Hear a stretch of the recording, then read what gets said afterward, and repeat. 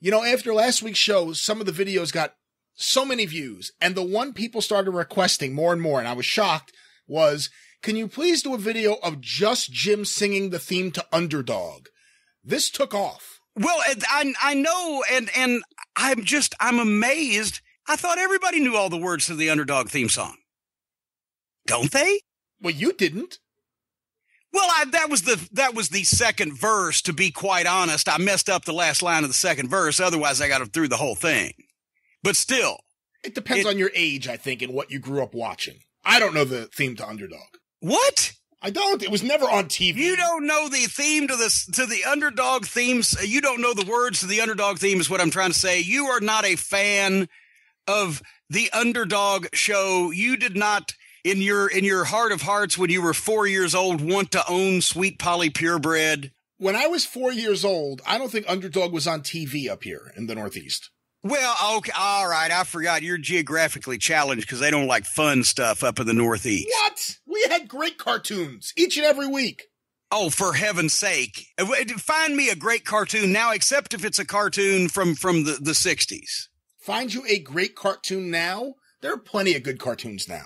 And I don't mean an animated series like Family Guy or The Simpsons. I'm talking about a flat cartoon like Underdog. Or as a matter of fact, here's the thing that people underestimate about 60s television. Is sure, the writing sometimes sucked because it was the same 5 or 6 writers probably doing everything on television back in those days. But you had to have talent. You had to have talent to actually be on TV. The classic characterizations. Fucking Cramden and Norton, Gleason and Carney, or fucking Lucy and Ethel, Lucille Ball and Vivian Vance. All of the great teams and the characterizations because the performers, they had faces then, Brian. Well, there's amazing television shows now, but it's a little different because people want to be on TV. Back then, poor Fred Gwynn. He was like, I'm a serious actor, I'm trained, and they said, here, put on this Frankenstein makeup, you're gonna be on the Munsters. Well, and you had great character actors doing fucking guest roles and bit parts and everything. But anyway, I'm glad that everybody enjoyed my musical stylings of Underdog last week, but I was just amazed that that's like 60s TV, those theme songs were played, and 70s TV to some extent with me, were played and ingrained on you from the time that you were cognitive and able to F-Troop. I can do F-Troop. Did you know I can do F-Troop? Oh, no. Would you like me to do F-Troop? I kind of think that's where this is going. All right, let's hear you do the theme to F-Troop. The end of the Civil War was near when quite accidentally a hero who sneezed abruptly ceased retreat and returned it to victory. His Medal of Honor pleased and thrilled his proud little family group. While pinning it on, some blood was spilled, and so it was planned he command F-Troop.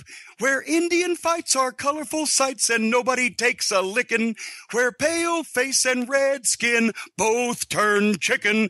When feuding and fighting get them down, you know their morale can't droop, as long as they all relax in town before they resume with a bang and a boom. F-Troop! When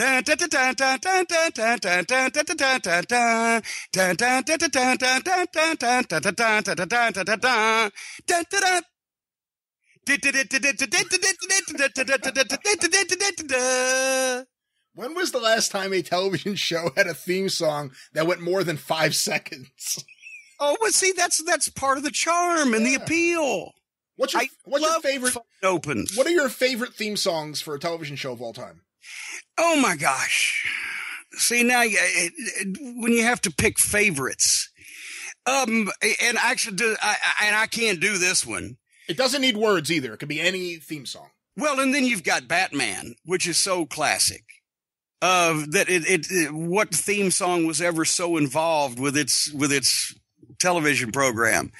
But you've got the entire premise of every 60 Gilligan's Island. Obviously, all of us can do Gilligan's Island. I won't bore you, but the premise of every great 60s sitcom, The Brady Bunch, was laid out in its song. And it was perfect because that way every episode was a standalone episode. And you could understand if you'd just come in from a fucking deserted island or you just come out of a coma, you know what the show is about.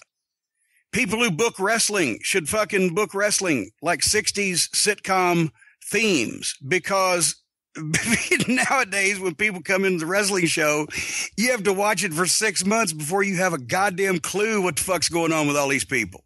One of my grandmother's friends, this is years ago, her son was married to Tina Louise.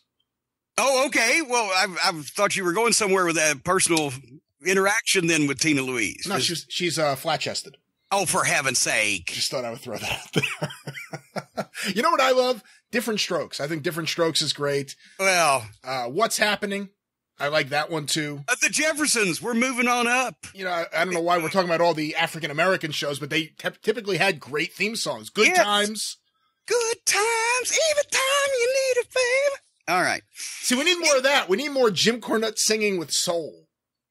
As opposed to the whitest theme songs you can sing. I want to hear more soulful Jim Cornette.